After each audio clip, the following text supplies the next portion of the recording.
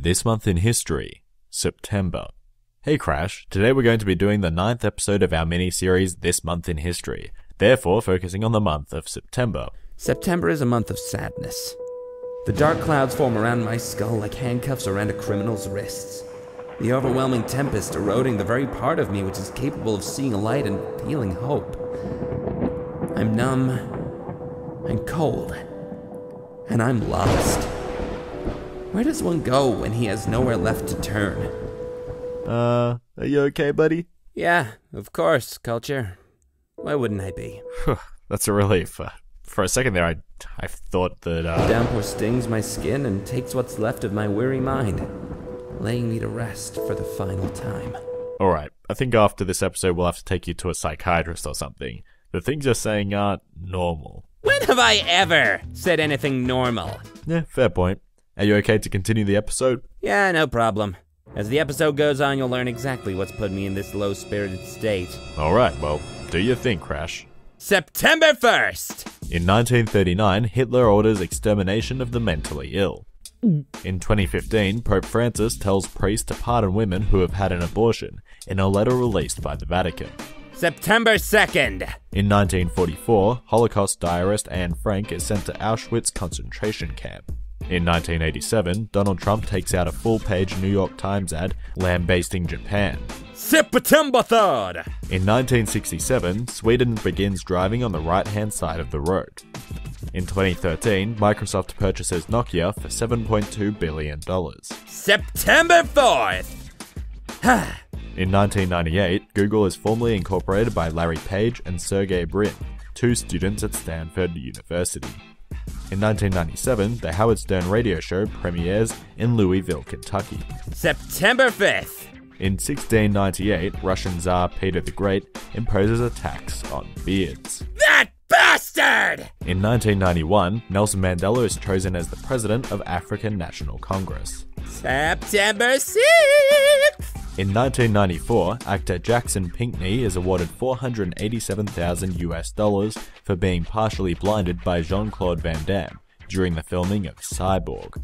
In 2012, Barack Obama accepts the Democratic nomination for US president. Hey there everybody, it's me, BoJack Horseman, famous star from the 90s sitcom Horsing Around. Just wanted to tell you all it's September 7th. Okay, I'll never do that again. I love BoJack Horseman. In 1996, rapper Tupac Shakur was shot multiple times in a drive-by shooting in Las Vegas, dying 6 days later. Oh, God! Oh, I see why you're acting so weird. Your idol passed away in September. He's not a mere fucking idol to me, you asshole! Tupac is nothing short of a living god! A living god?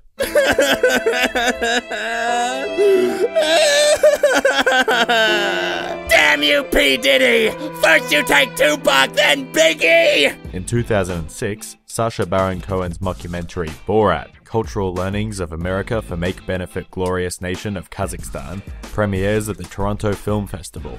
September 8th! In 1974, US President Gerald Ford pardons the former President Richard Nixon of all federal crimes. In 1986, The Oprah Winfrey Show is first broadcast nationally. Everybody, look underneath your seats! I have given you all a copy of my brand new novel! You get a copy, you get a copy, and you get a copy! September 9th! In 1971, John Lennon releases his Imagine album.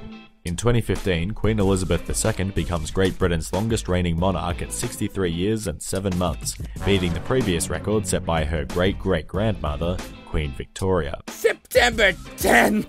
In 1991, grunge rock band Nirvana releases their single Smells Like Teen Spirit.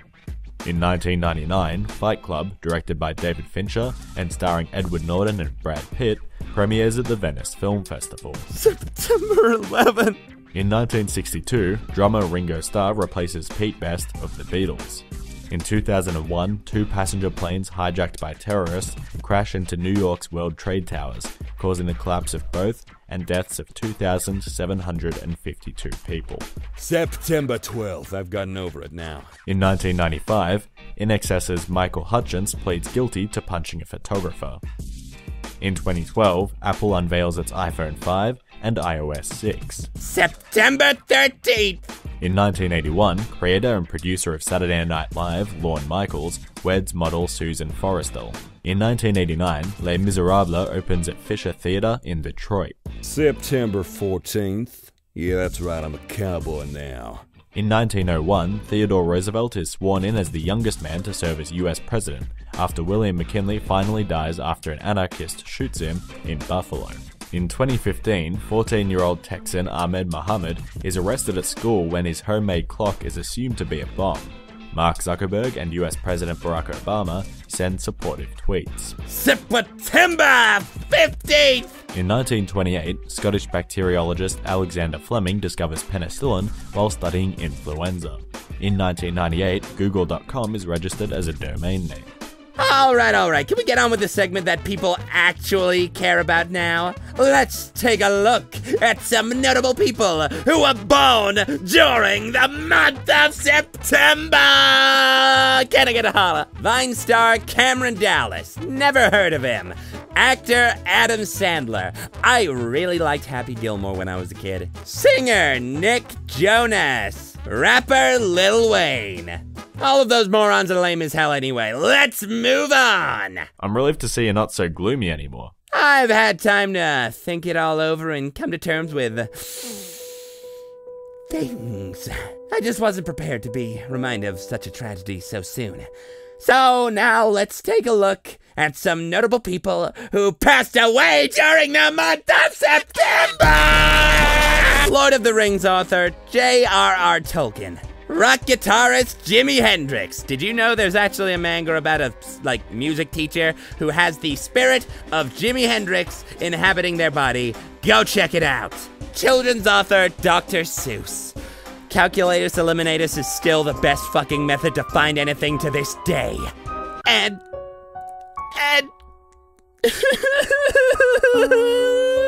Come on, Crash.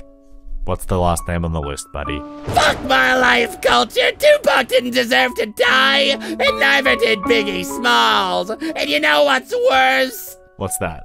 We had two gods taken from us in September. Tupac and my sexy-ass soulmate, the glorious Mr. Gandhi! Ugh, God, when will this unfunny joke end? Never call Gandhi's death a joke! September 16th. In 1941, Adolf Hitler orders that for every dead German, 100 Yugoslavs should be killed. In 1983, Arnold Schwarzenegger becomes a US citizen. September 17th. In 1683, Dutch scientist Antoine van Leeuwenhoek is the first to report the existence of bacteria. In 1900, the Commonwealth of Australia is proclaimed. September 18th! In 1971, Momofuku Ando markets the first cup noodle, packaging it in a waterproof polystyrene container. In 1997, Ted Turner gives $1 billion to the United Nations, creating the public charity the United Nations Foundation. September 19th! In 1975, Fawlty Towers starring John Cleese, Prunella Scales and Andrew Sachs premieres on BBC Two in the UK. Ah, a beautiful moment for television history. In 2011, Ashton Kutcher debuts on 2.5 Men, replacing Charlie Sheen. Ah, a fucking shit moment for television history. September 20th! In 1976, Playboy releases Jimmy Carter's interview that he lusts for women. In 2005, model Kate Moss is dropped by clothing chain H&M after allegations of drug taking.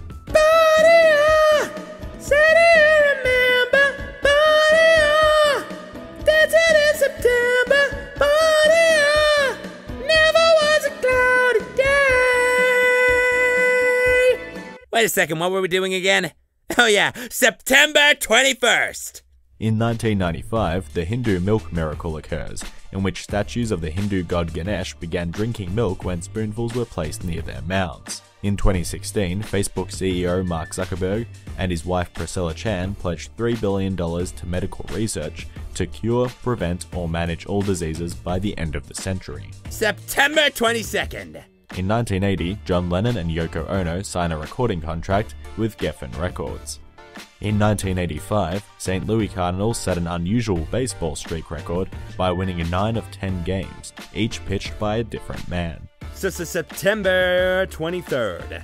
In 1889, the Nintendo Koppai, or Nintendo Company, is founded by Fusajiro Yamauchi to produce and market the playing card game Hanafuda.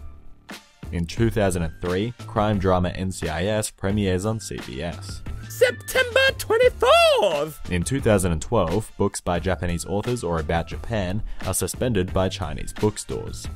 In 1968, 60 Minutes, an American news magazine television program, debuts on the CBS. September 25th! In 1906, Leonardo Torres Quevedo successfully demonstrates the invention of the telekino, guiding a boat from the shore in what is considered the birth of the remote control.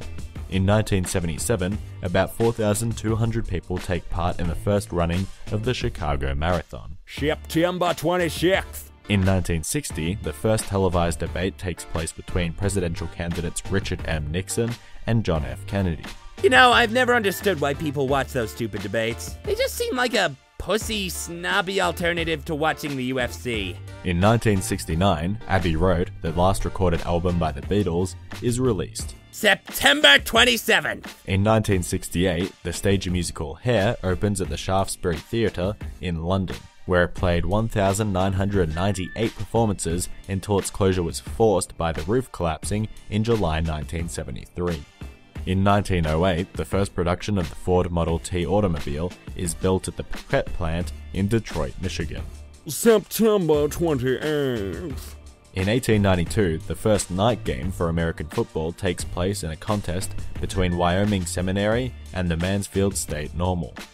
In 1941, CBS makes the first color televisions available for sale to the general public, but the product is discontinued less than a month later. September 29th! In 1951, the first live sporting event is seen coast to coast in the United States. A college football game between Duke and the University of Pittsburgh is televised on NBC. In 1916, American oil tycoon John D. Rockefeller becomes the world's first billionaire. September 30th. In 1882, Thomas Edison's first commercial hydroelectric power plant, later known as the Appleton Edison Light Company, begins operation on the Fox River in Appleton, Wisconsin. In 2005, the controversial drawings of Muhammad are printed in the Danish newspaper Jyllands-Posten. September 31st, baby, we're done! Crash? There's no such date as September 31st. God damn it, man. Could this day get any worse? Well, I hope you all enjoyed this installment of This Month in History. Hopefully you'll be leaving us with a new piece of knowledge. If any of our viewers actually have any empathy, they'll be leaving this video heartbroken. This shit was soul-shattering. If anyone here is emotionally questionable, buddy, it's you. Anyway, I hope you've all had a wonderful day, and we'll see you in a brand new video next week.